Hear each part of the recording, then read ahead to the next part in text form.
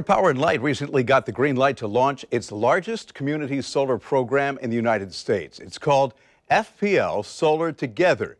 It essentially doubles the community solar landscape in the U.S. and it's available to FP&L customers to all they serve and in 8 Northeast Florida counties, including Duval, St. Johns, Clay, Baker, Columbia, and 3 other counties in the region. Stephen Hyman from FP&L joins us here on the morning show. So it used to be you needed to buy, rooftop panels, make a pricey investment in things. So is enrolling in this economical and practical? Yeah, Bruce. So, FPL has been leading one of the largest solar expansions ever in the U.S. And we're helping propel Florida into that leadership position nationally for in terms of solar generation. And this program is just another way we're doing it. So FPL Solar Together, going to be the largest community solar program offering in the United States, will essentially double the current amount of community solar available in the United States.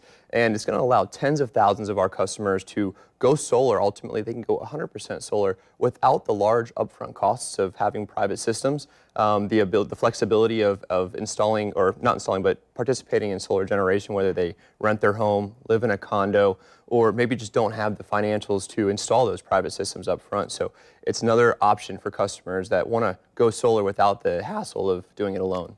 Living in Florida, you get a 95, 100-degree string of days. You get your electric bill, and there's a big surprise because you never know what your costs are going to be. When you use this program, there's a fixed subscription cost. So how does it work? That's right. So we fix the subscription cost, and when customers enroll, they'll be able to choose the subscription amount that is right for them in 1 kilowatt increments. It's $6.76 per kilowatt. So you take a typical bill, which would be about a 5 kilowatt subscription, would be $33.80.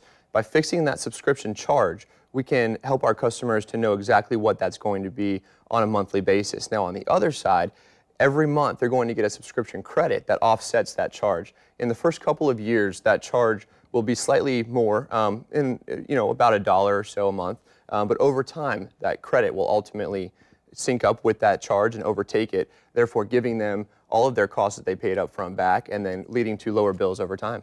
And the reality is that there are people who can't afford to pay their bills, people who are in the low-income bracket. Is this available to them?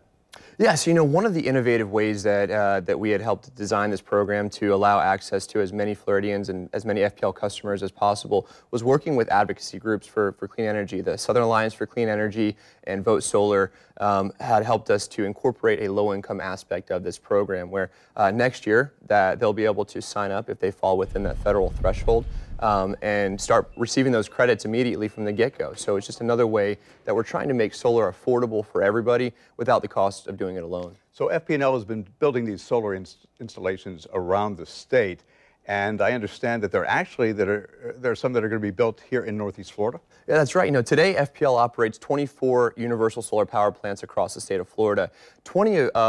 We're building 20 more solar power plants to support this program, and in fact, several of them will be right here in Northeast Florida in counties of Baker County, Union, St. Johns County, Clay County, and Nassau County. You'll start to see those being developed and constructed over the course of the next several months, a couple of years. So that means benefit for customers, also mean jobs in the area for building those? Yeah, look, every one of our solar projects are a benefit not only to our customers, but they benefit the state as a whole and in the counties in which they're built. They lead to an increase in tax revenues, a boost to the economy, and they create jobs. Each solar plant creates about 200 to 250 jobs, and we work with our contractors to hire locally whenever possible. So it's a direct give back to these economies we're building these projects in. All right, so if you want to save some money on your electric bill and want some more information about FPL Solar Together, or to sign up, you can go to fpl.com/solar together. Hey, thanks for being here. Bruce, thank you. Speaking about sunshine, I don't know if you're going to need the AC today. Let's check in with Rich and find out.